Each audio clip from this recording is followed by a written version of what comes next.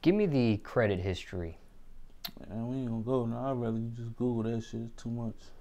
I mean, tell me the big records that people might, who just now getting to know you would know of you by. Either Meek Mill, I don't know. Migos, Freak No More.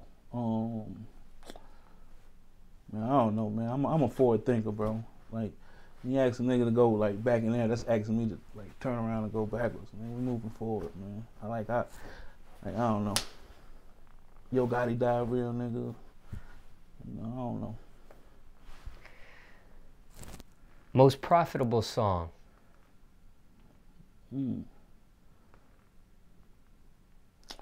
I would say, oh, that's a good one. I still get Flow Rider checks.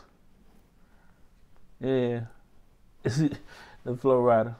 Yeah, most definitely Flow Rider. I did some shit for the Pussycat Dolls too. That shit earned a little bit of cash too. But that Flow Rider, yeah. Favorite song out of your whole collection so far? Ooh. You gotta understand, like when you doing music, my nigga, it's like you like got kids. You know what I'm saying? That's like saying, you know what I'm saying, pick your favorite son out of all that shit that you done slaved over. And you was like, man, all them motherfuckers hard, nigga. You don't hear that shit? Like all that shit hard. All them shits is my favorite. I don't want them to be out if they ain't, you know what I'm saying, like hard. So. But you might have one that personally means the most. You know what I'm saying? Like, you ain't heard it yet. It's in the vault though.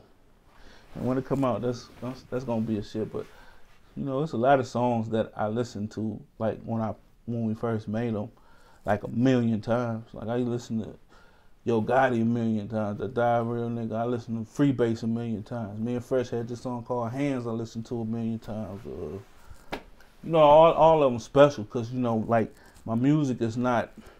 It's not factory, you know what I'm saying? There's real emotion in that shit, you know what I'm saying? I try to bring across real emotion in my music so you hear it.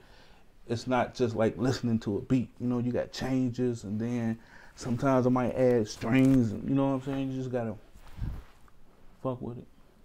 What'd you spend your first big paycheck on? Shit, getting an apartment. Yeah. Definitely getting an apartment and then I bought a car from Fresh. Still owe that nigga $500.